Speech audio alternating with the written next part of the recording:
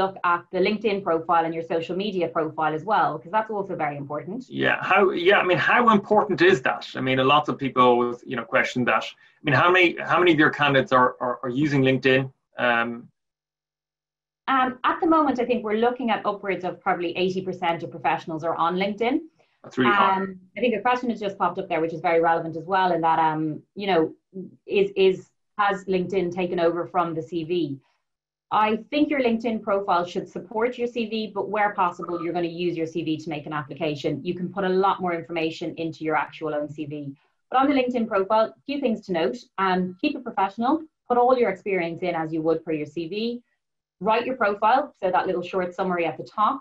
Yeah. Use a professional photo, and do put a photo on it. It's important to have a photo on it. You can tag that you're open to opportunities, and this is a great way to allow recruiters or hiring managers or HR people to actually know that you're looking for work. So you're more likely to have people contacting you if you have actually tagged that part.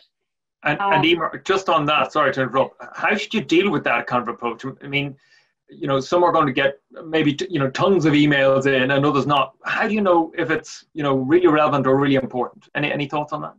So it can be a nuisance. Us recruiters do get tired with that brush that we're kind of can be stalking people, especially I think if you've got a specific niche skill set.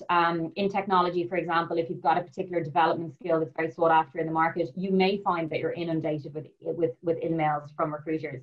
So I would suggest if you're not open to opportunities, don't tag that on it. But if you are, what I would say is probably filter it. Your best would be to choose one, maybe two specialist recruitment partners work with, right. Mm-hmm. and really work with them over the course of your job search. You don't need to engage with every single person that emails you. You can respond back to them very quickly to say you're not interested or you're already looking at opportunities. I would say find a recruiter that you feel is representing your best interests and that you can work with and you can get on with. You will develop a close relationship with them through the process. So my advice is probably just to take somebody who's very much a specialist and who's known in your industry. I think some of the things you mentioned there is keywords. I've heard keywords are really important as well. Depends on your industry, but things that describe you. So if you're an accountant, you're going to put in, your qualifications, if it's ACA or ACCA. Things like languages are actually really important. Right. So if you're fluent in French or German or whatever, make sure you include that.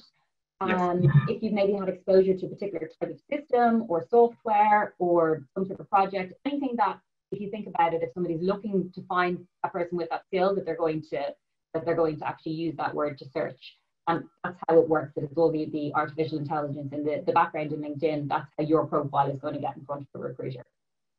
Okay. I know you're just going to mention about kind of network as well, because I have a question about any other platforms. But in terms of our own network, colleges, schools, and things like that.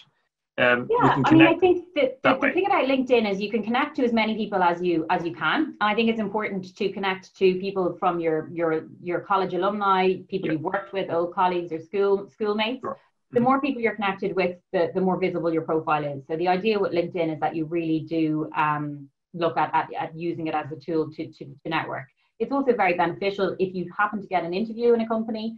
You can then look at your connections and see if there's somebody that works there. Give them a call. They'll give you a little bit of an inside track before you go to an interview. So it's really useful for that. In terms of other social media, it's very straightforward there. Keep it professional or keep it private. So always double check your data privacy settings. Companies won't say that they will dismiss a candidate or discriminate against a candidate because of something they see that they've posted on social media.